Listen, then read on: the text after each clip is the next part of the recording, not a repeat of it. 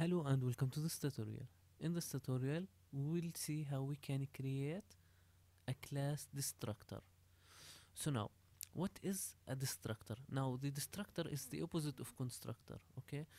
After we are like done with the class and we wanna, let's say, close some SQL connection, try to dispose some used resources to free up some memory, we are be using the destructor, okay?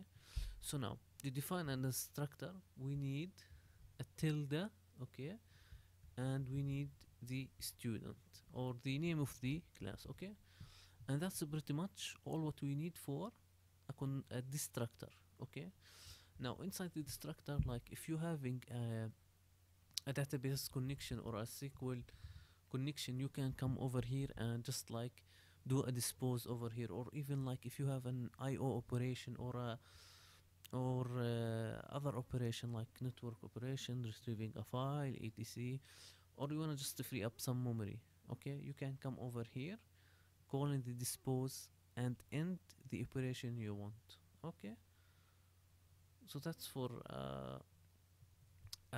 destructor, okay. And also like we can come over here and say the GBA equal null. Oops. Okay, we cannot convert it to null. I'm sorry. We can use like here in the destructor we can just say like a 0 to reset the GBA, okay, or use whatever like you want. Just make sure that you use over here the things you want to dispose or to stop. It will not have an effect on the like the definition. Let me show you.